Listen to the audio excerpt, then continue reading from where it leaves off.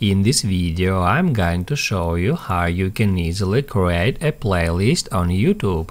Be sure to watch the video to the very end so you don't make any mistakes, and of course do not forget to like this video and subscribe to my channel. Thanks guys.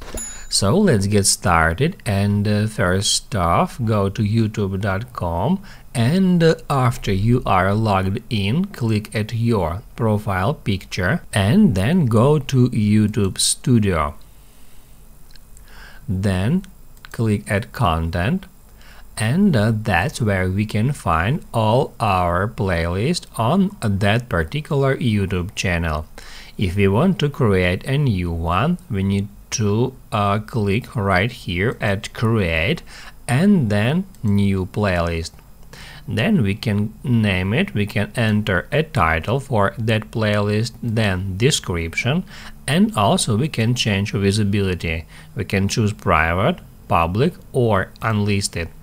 After that, just click at create, and in this way you can easily create a playlist on YouTube.